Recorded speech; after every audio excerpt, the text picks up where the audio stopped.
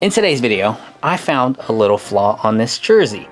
There was some stitching that was unraveled, so let's go ahead and show you how to return with Dick's Sporting Goods. First, go to Dick's Sporting Goods. So right here, Dick's Sporting Goods, go to help, and then you'll see returns. Go to returns, and then it gives you all this information, yada, yada, yada. Curbside returns, so if you're gonna do it locally, or I bought it online, so going online. So returning an online purchase. Then you get an option where you do mail-in return, in-store return, or track my return. I usually do mail-in return. The information that you do need to do a return is having the order number. If you don't know how to get your order number, when you place an order online, they're gonna send you a confirmation email. You can't check out unless you put your email. The confirmation email will show you the order number. So you're gonna have to look through those emails. You just punch this in, put your billing zip code, hit find order. So you go ahead and click this, and then you go ahead and put a reason.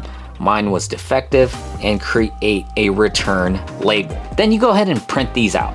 So you put this packing slip with the returned order, and then you slap this right on top of like whatever you packaged it on. I shipped my return out on the 13th and got a refund on the 18th. So 5 days. So pretty quick and painless. It's basically as soon as they probably get it to the facility, they process the return, and then I get it into my account. 5 days is not bad, and overall I had a pretty easy experience. They send you a label, you just have to pack it up and ship it out, and it's pretty easy. Yeah, that's how you return with Dick's Sporting Goods.